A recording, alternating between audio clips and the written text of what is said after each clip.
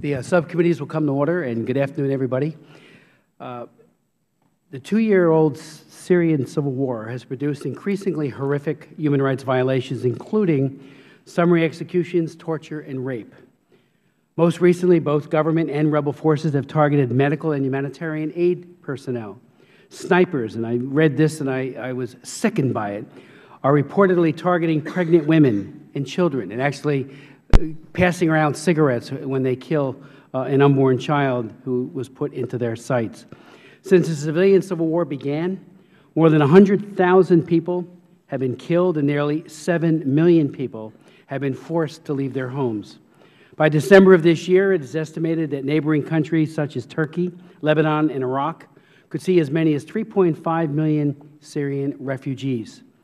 Those who have perpetrated human rights violations among the Syrian government, the rebels, and the foreign fighters on both sides of this conflict must be shown that their actions will have serious consequences.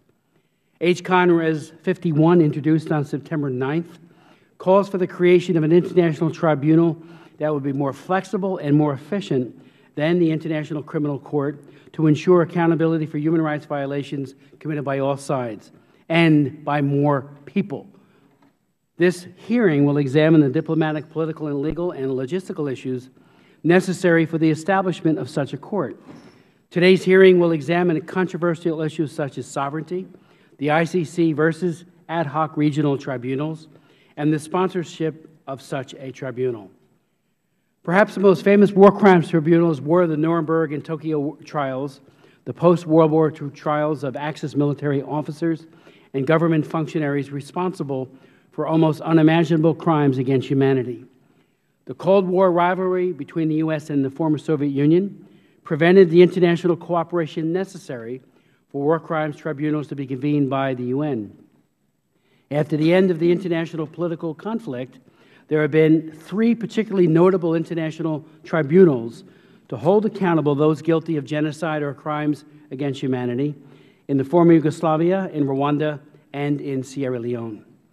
Each of these tribunals have achieved a level of success that has escaped the International Criminal Court. The Yugoslavia Tribunal, for example, has won 69 convictions, the Rwanda Tribunal 47, and the Sierra Leone Tribunal has won 16 convictions. Meanwhile, the ICC, costing about $140 million annually, has thus far seen only 1 conviction.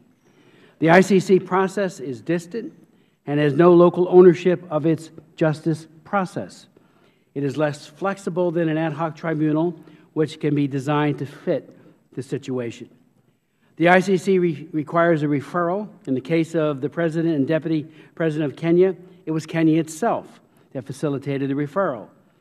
This is highly unlikely in the case of Syria. Russia and the UN Security Council would likely oppose any referral of the Syrian matter to the ICC, but might be convinced to support an ad hoc proceeding that focuses on war crimes by the government and by the rebels, one that allows the plea bargaining for witnesses and other legal negotiations to enable such a court to successfully punish at least some of the direct perpetrators of increasingly horrific crimes. And Syria, like the United States, never ratified the Rome Statute that created the ICC, which does raise legitimate concerns about sovereignty, with implications for our country with this panel, which will also be addressed today. There are issues that must be addressed for any Syria War Crimes Tribunal to be created and to operate successfully. There must be sustained international will for it to happen in a meaningful way. An agreed-upon system of law must be the basis for proceedings.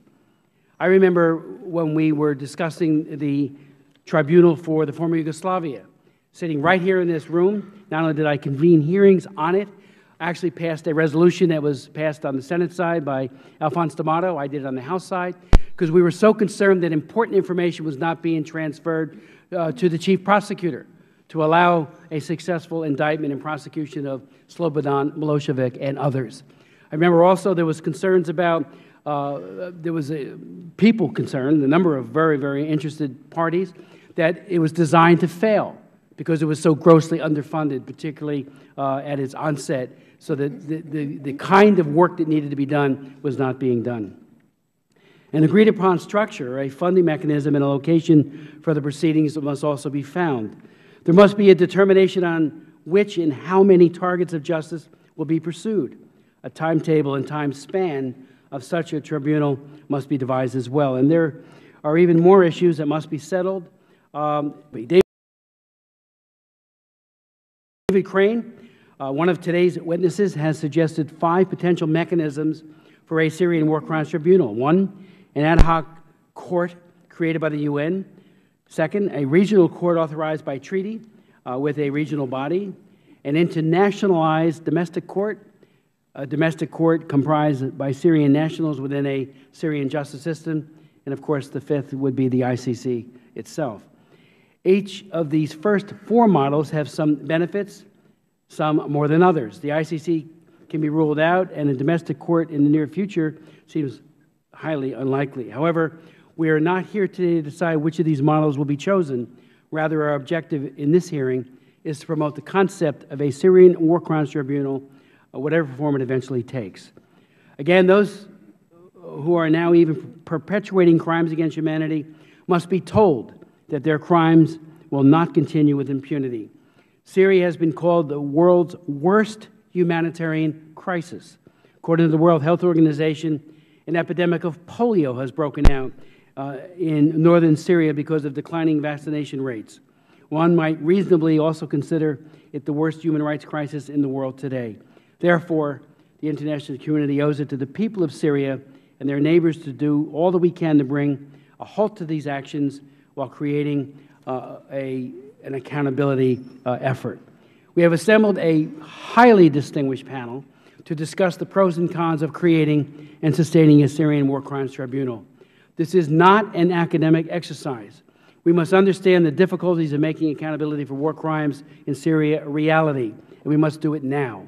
Therefore, we must understand the challenges involved so that we can meet and overcome them and give hope to the terrorized people of Syria. Their suffering must end, and the beginning of that end could come through the results of today's proceedings. I'd like to yield to my friend and colleague, Ms. Bass, for any opening comments.